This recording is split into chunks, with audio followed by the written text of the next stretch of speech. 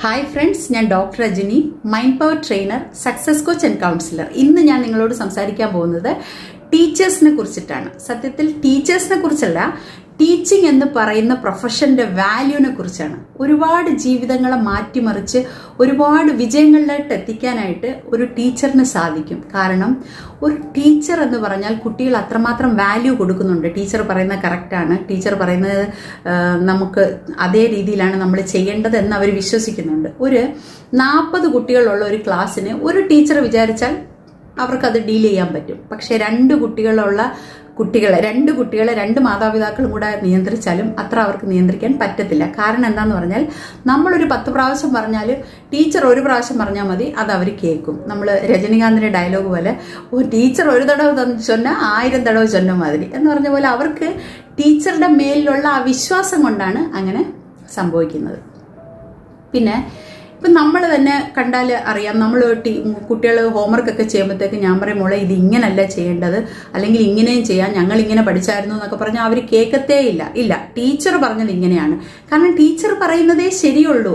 അമ്മയോ അച്ഛനോ എത്ര വിദ്യാഭ്യാസമുള്ളവരാണെങ്കിലും അവർ ടീച്ചറുടെ അത്രയും അറിവുള്ളവരാണെന്ന് കുട്ടികൾ ഒരിക്കലും വിശ്വസിക്കത്തില്ല. അല്ലെങ്കിൽ ടീച്ചർ കറക്റ്റാണ് എന്നുള്ള ഒരു വിശ്വാസം കുട്ടികളിലുള്ളത് കൊണ്ട് ടീച്ചർക്ക് ഒരുപാട് ഇൻഫ്ലുവൻസ് ചെയ്യാൻ പറ്റും.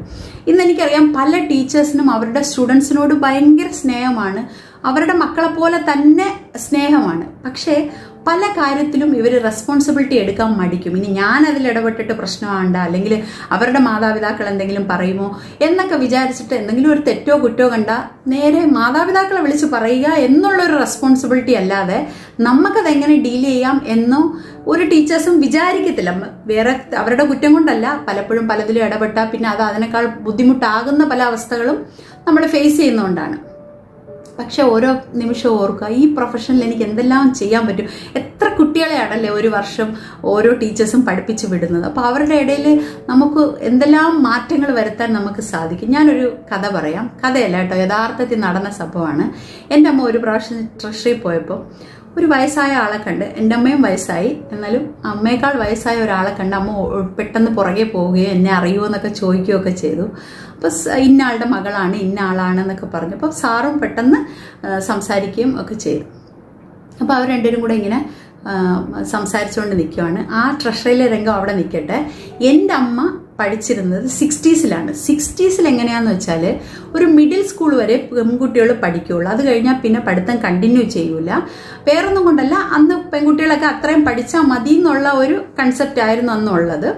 അപ്പൊ ആസ് യൂഷ്വൽ എല്ലാവരും പഠിച്ചു നിർത്തുന്നത് പോലെ എൻ്റെ അമ്മയും 5ാം ക്ലാസ് ആയപ്പോഴത്തേക്ക് പഠിത്തം നിർത്തി വീട്ടിൽ നിന്നു. അമ്മയ്ക്ക് ഭയങ്കര ഇഷ്ടമായിരുന്നു വീണ്ടും സ്കൂളിൽ പോകണമെന്ന്. എൻ്റെ അപ്പൂപ്പനാണെങ്കിൽ അതിനേക്കാൾ വലിയ ഇഷ്ടമായിരുന്നു മോളെ പഠിപ്പിച്ച് വലിയ ആളാക്കണം എന്നുള്ളത്. പക്ഷെ എല്ലാവരും ചെയ്യുന്നതിന് വിപരീതമായിട്ട് നമ്മളും ചെയ്യുക, അല്ലെങ്കിൽ പെൺകുട്ടികളെ വീണ്ടും പഠിക്കാൻ വിടുന്നത് ഒരു മോശമാണെന്ന് വിചാരിച്ചിട്ട് അദ്ദേഹം വിട്ടില്ല. അപ്പോൾ കുറച്ചു ദിവസം അമ്മയെ കാണാതായപ്പോഴത്തേക്ക് ഈ 2 ടീച്ചേഴ്സ് വീട്ടിൽ അന്വേഷിച്ചു വന്നു. 2 ടീച്ചേഴ്സിൽ ഒരാളുടെ പേര് ശ്രീധരൻപിള്ള സാറും ഒരാളുടെ പേര് മാധവൻപിള്ള സാറും. എനിക്ക് പേരറിയത്തില്ലായിരുന്നു കേട്ടോ. പേര് ഞാൻ ഇന്നലെ എൻ്റെ അമ്മയെ വിളിച്ച് ചോദിച്ചതാണ്. കാരണം എൻ്റെ വീഡിയോയിൽ കൂടെ എങ്കിലും ഈ ടീച്ചേഴ്സിനെ ലോകം അറിയട്ടെ എന്ന് വിചാരിച്ചിട്ട്, ആരെങ്കിലും അവരുടെ പേര് മനസ്സിലാക്കട്ടെ എന്ന് വിചാരിച്ചിട്ട്. അപ്പോൾ അങ്ങനെ 2 ടീച്ചേഴ്സ് വന്നിട്ട് എൻ്റെ അപ്പൂപ്പനോട് പറഞ്ഞു, ഞങ്ങൾ ഏറ്റവും ഇവളുടെ റെസ്പോൺസിബിലിറ്റി, ഞങ്ങൾ അവളെ നോക്കിക്കൊള്ളാം, അവൾക്ക് ഒരു തരത്തിലുള്ള പ്രശ്നമോ ഡിസ്റ്റർബൻസോ ഒന്നും ഉണ്ടാകത്തില്ല, ഞങ്ങൾ ഏറ്റവും അവളെ ധൈര്യമായിട്ട് വിട്ടോ എന്നൊക്കെ പറഞ്ഞ് എൻ്റെ അപ്പൂപ്പനെ കൺസോൾ ചെയ്തു. എൻ്റെ അപ്പൂപ്പനും സത്യത്തിൽ സന്തോഷമായിരുന്നു. ആരെങ്കിലും വന്ന് വിളിച്ചിരുന്നെങ്കിൽ വിടാന്നുള്ള ഒരു ആറ്റിറ്റ്യൂഡായിരുന്നു പുള്ളിക്കും. അപ്പം അമ്മയ്ക്കും സന്തോഷമായി, അപ്പൂപ്പനും സന്തോഷമായി. അങ്ങനെ എൻ്റെ അമ്മ പഠിത്തം തുടർന്നു. എൻ്റെ അമ്മ ഡോക്ടറാണ്, ഹോമിയോപ്പതിക് ഡോക്ടറാണ്. ഇപ്പം അത് പുള്ളിക്കാരി മെഡിക്കൽ ഓഫീസറായിട്ട് ഗവൺമെന്റ് സർവീസിൽ നിന്ന് റിട്ടയർ ചെയ്ത ഹോമിയോ ഡോക്ടറാണ്. അങ്ങനെ പെൻഷൻ മേടിക്കാൻ വേണ്ടിയിട്ടാണ് അവിടെ ട്രഷറിയിൽ പോയത്. അപ്പോൾ അന്ന് വിളിക്കാൻ വന്ന 2 ടീച്ചേഴ്സിൽ ഒരു ടീച്ചറായ ശ്രീധരൻപിള്ള സാറിനെയാണ് അന്ന് അവിടെ കണ്ടത്. അപ്പോൾ ഇവർ 2 പേരും അപ്പോൾ നീ എന്നാലും ഓർത്തല്ലോ എന്നൊക്കെ പറഞ്ഞ് ടീച്ചറിന് ഭയങ്കര സന്തോഷം. അപ്പോൾ ആ സാറ് ഇങ്ങനെ പറയുമ്പോൾ മമ്മി പറഞ്ഞു, സാറ് കാരണമല്ലേ ഞാൻ ഇന്ന് ഇവിടെ വന്ന് ഈ പൈസ മേടിക്കുന്നത്, എൻ്റെ ഒരു മക്കളെയും ഡിപ്പെൻഡ് ചെയ്യാതെ ഞാൻ ജീവിക്കുന്നതിൻ്റെ ഒരു റീസൺ സാറല്ലേ, അന്ന് ഞാൻ പഠിത്തം നിർത്തിയിരുന്നെങ്കിൽ ഇന്ന് വന്ന് മേടിക്കുമോ എന്നൊക്കെ പറയുമ്പോൾ അദ്ദേഹത്തിനോട് നന്ദി പറയുമ്പം എൻ്റെ മമ്മി കരയുമായിരുന്നു. അതുപോലെ തന്നെ അദ്ദേഹവും ആ നന്ദി വാക്കുകൾ കേട്ട് അദ്ദേഹവും പൊട്ടിക്കരയുമായിരുന്നു. അപ്പോൾ ഇവർ രണ്ടുപേരും പെട്ടെന്ന് പുള്ളി കൈ ഇങ്ങനെ പിടിച്ച് രണ്ടുപേരും കൂടെ നിന്ന് ആ ട്രഷറിയിൽ നിന്ന് നിശബ്ദമായിട്ട് നിന്ന് കരയുക. കാരണം അവർക്ക് തന്നെ എന്ത് പറയണമെന്ന് അറിയത്തില്ല. പക്ഷെ ആ കരച്ചില് നന്ദിയുടെ വാക്കും എന്താ പറയുന്നത് എല്ലാം ഉണ്ടായിരുന്നു ആ വാക്ക് ആ ഒരു സീനിൽ. നിങ്ങളൊന്ന് ആലോചിച്ച് നോക്കിയ ആ സീൻ എത്ര വലിയൊരു ഗുരു ശിഷ്യ ബന്ധത്തിന്റെ എത്രയോ വലിയൊരു പിക്ചറാണത്. സത്യത്തിൽ ഇദ്ദേഹത്തിനെ കണ്ടന്ന് സാറാണ് കാരണം എന്നെങ്കിലും പറഞ്ഞു. ഇനി നന്ദി പോലും പറയാൻ പറ്റാത്ത വേറൊരു ടീച്ചറുണ്ട്. അദ്ദേഹം ജീവിച്ചിരിപ്പുണ്ടോ എന്നും അറിയത്തില്ല. ഇപ്പം ഈ പറയുന്ന ടീച്ചർ ജീവിച്ചിരിപ്പുണ്ടോ എന്ന് എനിക്കറിയത്തില്ല. എന്നാലും ഒന്ന് നോക്കിയേ, 2 ടീച്ചേഴ്സ് അവരുടെ ജീവിതത്തിൽ നിന്ന് 1 മണിക്കൂറോ അരമണിക്കൂറോ എടുത്തു, അല്ലെങ്കിൽ അവർ ഒരു റെസ്പോൺസിബിലിറ്റി ഏറ്റെടുത്തു. എൻ്റെ അമ്മയെ വന്ന് തിരിച്ചു വിളിച്ചത് കൊണ്ടാണ് അമ്മ പഠിത്തം കണ്ടിന്യൂ ചെയ്തത്. അല്ലെങ്കിൽ 4ാം ക്ലാസ്സുകാരിയായിട്ട് അല്ലെങ്കിൽ 5ാം ക്ലാസ്സുകാരിയായിട്ട് അവിടെ പഠിത്തം നിന്നേന്. അപ്പം 4ാം ക്ലാസ്സുകാരിയിൽ നിന്നും ഡോക്ടറിലേക്കുള്ള ദൂരം എത്രയോ വലുതാണ്. അത് ഒരു ടീച്ചേഴ്സ് മൂലമാണ് അങ്ങനെ സംഭവിച്ചത്. ഇതുപോലെ നിങ്ങൾക്ക് ഓരോ വർഷവും എത്ര കുട്ടികളാണ് നിങ്ങളുടെ കൈ കൂടെ കടന്നു പോകുന്നത്. നിങ്ങൾക്ക് എന്തെല്ലാം മാറ്റങ്ങൾ വരുത്താൻ പറ്റും. ഇനി ഒരു സ്റ്റോറിയും കൂടെ പറയാം. അതും നടന്ന സംഭവം തന്നെയാണ്. ഒരു കുട്ടി ഭയങ്കര പ്രശ്നക്കാരനാണെന്ന്, ഇനി ഈ വർഷം അവനെ പരീക്ഷ എഴുതിക്കത്തില്ല അങ്ങനെയെന്നൊക്കെ പറഞ്ഞ് TC കൊടുക്കണമെന്നൊക്കെ പറഞ്ഞ് ഇയാളെ ഇങ്ങനെ ഭയങ്കര എല്ലാ ടീച്ചേഴ്സും, അതായത് ആ കുട്ടിയെ പഠിപ്പിക്കുന്ന സബ്ജക്റ്റിൽ എല്ലാ സബ്ജക്റ്റും പഠിപ്പിക്കുന്ന ടീച്ചേഴ്സും ഹെഡ് മാസ്റ്ററും കൂടെ ഇങ്ങനെ നിൽക്കുന്ന ഒരു സീനാണ്. അവിടെ ഓരോ ടീച്ചേഴ്സും ഇങ്ങനെ എന്തുവാ ചെയ്തതെന്നൊക്കെ ഇങ്ങനെ കംപ്ലൈന്റ് ഒക്കെ പറഞ്ഞുകൊണ്ടിരുന്നപ്പോഴത്തേക്ക് ഒരു ടീച്ചർ പറഞ്ഞു, ഇവൻ ഇത്ര വലിയ പ്രശ്നക്കാരനാണോ? എൻ്റെ ക്ലാസ്സിൽ ഇവനൊരു പ്രശ്നമില്ല കേട്ടോ, എനിക്ക് ഇവനെ പറ്റി ഒരു കംപ്ലൈന്റും ഇല്ല. അവൻ കുറച്ച് പഠിക്കത്തില്ല, കുഴപ്പമെന്നൊക്കെ ഉള്ളത് കറക്റ്റാണ്, പക്ഷേ ബഹുമാനക്കുറവോ അങ്ങനത്തെ കാര്യങ്ങളൊന്നും അവൻ കാണിച്ചിട്ടില്ല എന്ന് ഒരു ടീച്ചർ അങ്ങ് പറഞ്ഞു. അത് കേട്ടപ്പം ഹെഡ് മാസ്റ്റർ ചോദിച്ചപ്പോൾ പിന്നെ ടീച്ചറുടെ ക്ലാസ്സിലാണോ ഇവൻ പ്രശ്നം? അപ്പോൾ ഉടനെ ആ ടീച്ചറും പറഞ്ഞു അങ്ങനെ പ്രശ്നമൊന്നല്ല അങ്ങനെ എന്ന് പറഞ്ഞ്. അപ്പോൾ പിന്നീട് ഓരോരുത്തരും പോയിന്റ് ഔട്ട് ചെയ്ത് നിങ്ങളുടെ ക്ലാസ്സിലാണോ പ്രശ്നം, നിങ്ങളുടെ ക്ലാസ്സിലാണോ പ്രശ്നം എന്ന് പറഞ്ഞപ്പോൾ ഓരോരുത്തരും പറഞ്ഞ അങ്ങനെയല്ല അവസാനം പ്രശ്നമാണെന്ന് പറഞ്ഞ് പോയ ഒരു ടീച്ചറും പറഞ്ഞ എന്താന്ന് വെച്ചാൽ അത് എൻ്റെ ക്ലാസ്സിൽ ഇങ്ങനെയൊക്കെ പ്രശ്നം ഉണ്ടായി എന്ന് പറഞ്ഞ് സ്ഥിരം പ്രശ്നക്കാരനല്ല ഇങ്ങനെയെന്നൊക്കെ പറഞ്ഞ് എല്ലാവരും അവരവരുടെ ആറ്റിറ്റ്യൂഡ് മാറ്റി എന്നുള്ളതാണ് സത്യം.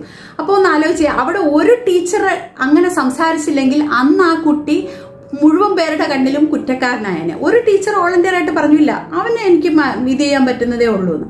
സത്യത്തിൽ ആ ഒരു ടീച്ചറിന്റെ വാക്ക് അവനെ ഒരുപാട് സന്തോഷിപ്പിക്കുകയും പിന്നീട് അവൻ നല്ല രീതിയിൽ പഠിക്കുകയും ഇപ്പം MBA ഒക്കെ കഴിഞ്ഞ് സ്വന്തമായിട്ടൊരു സ്ഥാപനം നടത്തുകയും ചെയ്യുന്നുണ്ട്. അപ്പോൾ ഞാൻ പറയുന്നത് എന്താണെന്ന് വെച്ചാൽ, ഇങ്ങനെ ഒരു വാക്ക് അല്ലെങ്കിൽ നിങ്ങളുടെ വായിൽ നിന്ന് വീഴുന്ന ഒരു ചെറിയ എന്താ പറയുന്നത് ഒരു എൻകറേജ്മെന്റ്, ഒരു അപ്രീസിയേഷൻ, ഇതൊക്കെ കുട്ടികളുടെ ജീവിതത്തിൽ എന്തെല്ലാം വലിയ മാറ്റങ്ങളാണ് വരുത്തുന്നത്. പിന്നെ നിങ്ങൾ ഒന്ന് ആലോചിച്ച് നോക്കിയാൽ വർഷങ്ങൾക്ക് ശേഷം ഈ കുട്ടികളൊക്കെ ഇങ്ങനെ ആയതിന്റെ പിന്നിൽ എന്റെയും ഒരു കൈയുണ്ടല്ലോ, എന്റെയും ഒരു ശ്രമം ഉണ്ടല്ലോ എന്ന് എന്ത് അഭിമാനമാണത്. സത്യത്തിൽ നിങ്ങളൊന്ന് ആലോചിച്ച് നോക്കിയേ, ഇപ്പോൾ എൻ്റെ അമ്മയുടെ ടീച്ചറിൻ്റെ അടുത്ത് ഇങ്ങനെ വന്നൊരു നന്ദി വാക്ക് കിട്ടും എന്നൊരിക്കലും പ്രതീക്ഷിച്ചിട്ടല്ല ഈ ടീച്ചേഴ്സ് അത് ചെയ്തത്. പക്ഷേ നമ്മൾ ചെയ്തത് എവിടെയാണെങ്കിലും കിട്ടും, ട്രഷറിയിലാണെങ്കിലും ഓടി വന്ന് ആ നന്ദി കിട്ടും എന്നുള്ളതാണ് സത്യം. അപ്പോൾ അതുകൊണ്ടാണ് ഞാൻ പറയുന്നത് നിങ്ങൾക്ക് ഒരുപാട് മാറ്റങ്ങൾ വരുത്താൻ പറ്റും.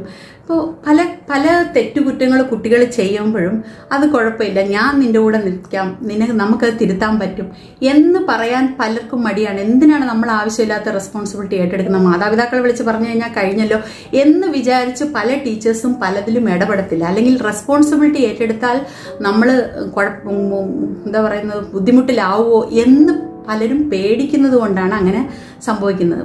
നിങ്ങൾ ഓവർ റെസ്പോൺസിബിലിറ്റി ഒന്നും ഏറ്റെടുത്തില്ലെങ്കിലും നിനക്ക് കഴിയും, നിന്നെ കൊണ്ട് സാധിക്കും, എനിക്ക് വിശ്വാസമുണ്ട് എന്നൊക്കെയുള്ള വാക്കുകൾ കൊണ്ട് നിങ്ങൾക്ക് കുട്ടികളെ ഒരുപാട് എൻകറേജ് ചെയ്യാൻ പറ്റും. ഒരുപാട് മാറ്റങ്ങളാണ് കുട്ടികളിൽ വരുത്താൻ പറ്റുന്നത്. എനിക്കറിയാം നിങ്ങൾക്ക് എല്ലാവർക്കും സ്നേഹമുണ്ട് എന്ന്, പക്ഷെ ചില സമയത്ത് നിങ്ങൾ അങ്ങനത്തെ ഒരു റെസ്പോൺസിബിലിറ്റി എടുത്താൽ എത്ര സന്തോഷമാണ് നിങ്ങൾക്ക് അത് ജീവിതത്തിൽ വരുന്നത്, എത്ര മാറ്റങ്ങളാണ്. നിങ്ങൾക്ക് ദൂരെ നിന്നാണെങ്കിലും നോക്കി കാണാമല്ലോ, ശരി എൻ്റെ സ്റ്റുഡൻ്റ് ആണ് എന്ന് പറയാമല്ലോ. നിങ്ങളെ തേടി അവർ വരികയും ചെയ്യും, അത് ഉറപ്പുള്ള കാര്യമാണ്. സത്യത്തിൽ എന്തെല്ലാം ചെയ്യാൻ പറ്റുന്ന ഒരു പ്രൊഫഷനാണ്. എന്ന് രാവിലെ എണീറ്റ് ഒന്ന് ചിന്തിക്കുക, ഞാനൊരു ടീച്ചറാണ്, എത്ര വലിയ പ്രൊഫഷനാണ്, ഞാനിതിൽ അഭിമാനിക്കുന്നു എന്ന് വിചാരിച്ചൊരു ദിവസം തുടങ്ങുക. സത്യത്തിൽ ഞാനും നിങ്ങളും എല്ലാം ജോലി ചെയ്യുന്നത് പൈസ ഉണ്ടാക്കാൻ വേണ്ടിയിട്ടാണ്. പക്ഷെ അതിനേക്കാൾ കവിഞ്ഞ് നമുക്കിതൊക്കെ ചെയ്യാൻ പറ്റുമല്ലോ എന്ന് നിങ്ങൾ ഓരോരുത്തരും അഭിമാനിക്കൂ. ഞാൻ എല്ലാ ടീച്ചേഴ്സിനും, ലോകത്തുള്ള എല്ലാ ടീച്ചേഴ്സിനെയും ഞാൻ അങ്ങേയറ്റം റെസ്പെക്ട് ചെയ്യുന്നു. കാരണം അത്ര വലിയ വാല്യൂ ഉള്ള ഒരു ജോലിയാണ്, അത്രമാത്രം മാറ്റങ്ങൾ വരുത്താൻ പറ്റുന്ന ഒരു ജോലിയാണ്. നിങ്ങൾക്ക് എല്ലാവർക്കും അതിന് സാധിക്കട്ടെ എന്ന് വിഷ് ചെയ്യുന്നു. ബൈ.